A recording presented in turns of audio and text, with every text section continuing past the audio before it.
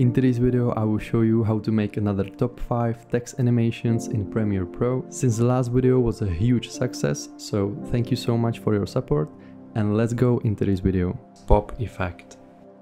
So let's create a text layer, align it to the center. Now we are going to duplicate this text layer 3 times because we have 3 letters. Let's hide this for now, and let's delete PO.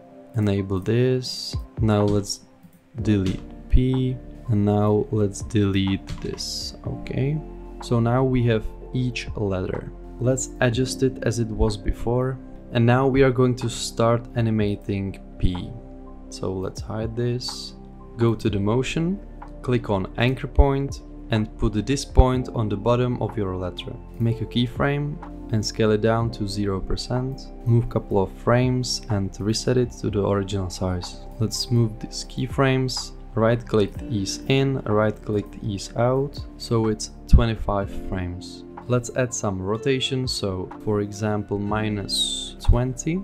Move forward and reset it. Again, we are going to smooth it out. Nice. Now we have this animation. Now let's click on this keyframe and move it slightly above. And now it has small bounce. Click on motion and copy. Go to the O and make sure you're on the start of the timeline and paste it. Same with P.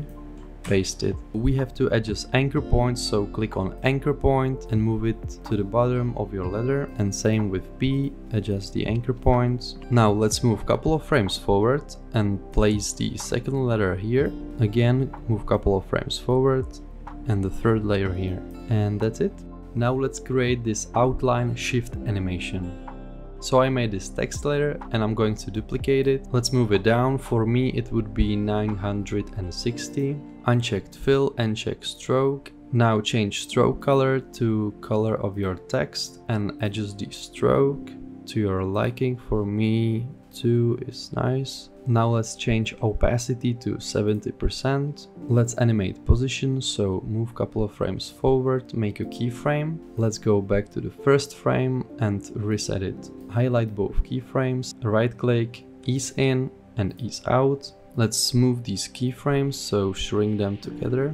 Move a couple of frames forward, make a keyframe, and let's go back and reset it again. So now we've created this. We have to smooth this also, so shrink them together again, like this. Don't forget to change this to inner. Now let's duplicate this layer again, but we are going to change this keyframe and move it up 480, and this one also 480. Now let's create adjustment layer and put it right on top of the layers. Put the transform effect on the adjustment layer, increase shutter angle to maximum, and we are going to keyframe scale. So go to the start of the animation, make a keyframe for scale, go to the end of the animation and scale it up. Move a couple of frames forward and again make a keyframe. Now let's move forward to the end of the animation and go back to the original size. And again we are going to smooth these keyframes. So now we have this. Let's make another adjustment layer and I'm going to apply a glow effect and I'm going to apply my preset. If you want to know how I've created this preset, look at this video that is on the screen. I'm going to apply it onto the adjustment layer. And that's it. Text reveal. So I've prepared this text and color matte as a background. Now I will drop another color matte on the text layer, same color as the text. Unchecked uniform scale and scale it down like this. Now let's animate it. Go to the start of the timeline and make a keyframe to position and move it to the left. Move a couple of frames and make another keyframe but move it to the right. Highlight both keyframes, right click, temporal interpolation, ease in, ease out. Now drop this arrow down and move this together. And now we have this smooth animation. Let's move a couple of frames, make another keyframe, move a couple of frames forward and make another keyframe and move it to the left. Highlight it, right click, temporal interpolation, ease in and move it together like this. Now go to the text layer, highlight it and make a mask. mask feather set to 0. Now keyframe mask path.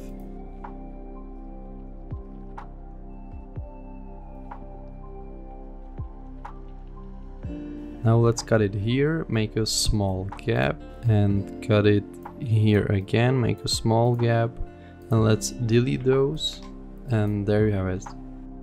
Now we are going to create this fast bouncy effect. So I've prepared color matte background and 3 text layers at same size and same alignment. Let's drop adjustment layer on top of the text like this and search for transform effect and drop it onto the adjustment layer. First we are going to animate scale, so hit the stopwatch icon at scale and increase it to the higher number. For me it would be 900. Now hold down shift and click on the right arrow twice. Make a keyframe and reset it to the original size. Highlight both keyframes, right click, ease in, again and ease out.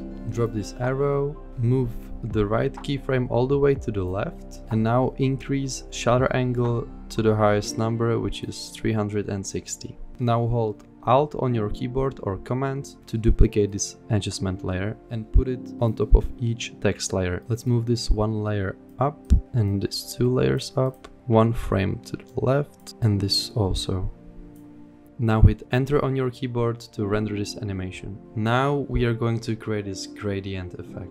So I've prepared color matte background and 1 text layer. Let's move the text layer 1 layer above, and we are going to put black video under the text layer. Now let's search for gradient and put the effect onto the black video.